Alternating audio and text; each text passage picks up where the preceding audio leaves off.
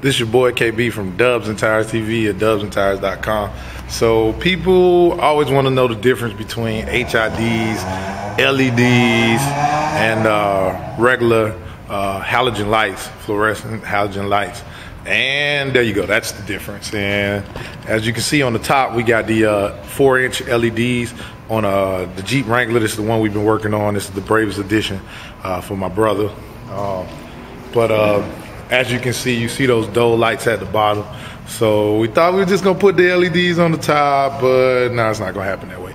We're gonna have to change out everything, but you can see there is a significant and dramatic difference in the way those bulbs look. So we'll bring you back and we'll show you the finished product on another video. This is your boy KB from Dubs and Tires TV, signing off.